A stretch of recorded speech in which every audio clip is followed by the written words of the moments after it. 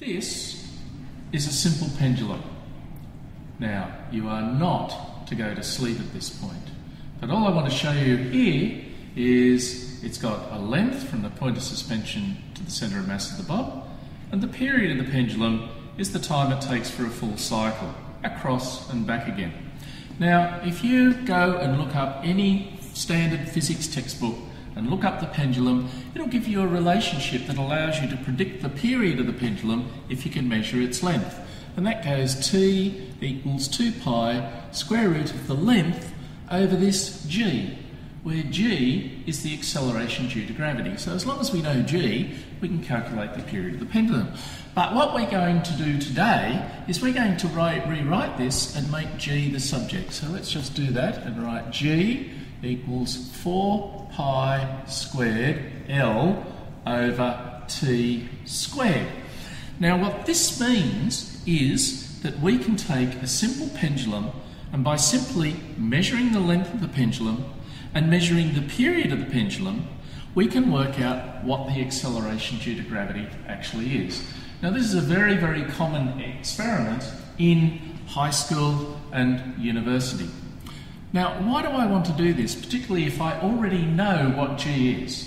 At this latitude, g is equal to 9.796 plus or minus 0.003 metres per second squared.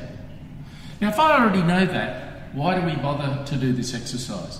Well, the exercise is not to find out what g is, but to have a look at how precisely we can measure that using a simple pendulum.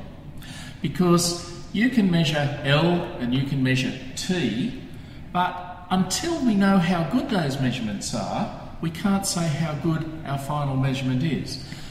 Now, if we look at this equation, if I am out by 1 part in 100 in my measurement of L, that'll affect G by 1 part in 100. And I can write down a little expression, delta G over G depends on the uncertainty in the length L, delta L over L. But I've also got to measure the time of the period. And what that means is, because I've got a t squared there, t times t, if I can measure not only how long the period of the pendulum is, but what the uncertainty in that is, I'm multiplying it in twice, and so that'll give me a double effect, 2 delta t over t. And once I've calculated g, I can work out what delta g is, the uncertainty, and that's our aim today. Because any person off the street can simply come in and make a few measurements and tell us how big something is. It's a real scientist that can not only tell you what the final result is, but what is the precision of that result? How good is the result? And so really what our problem is today is not so much measuring the length and the period of the pendulum, but learning how to estimate how good those measurements are.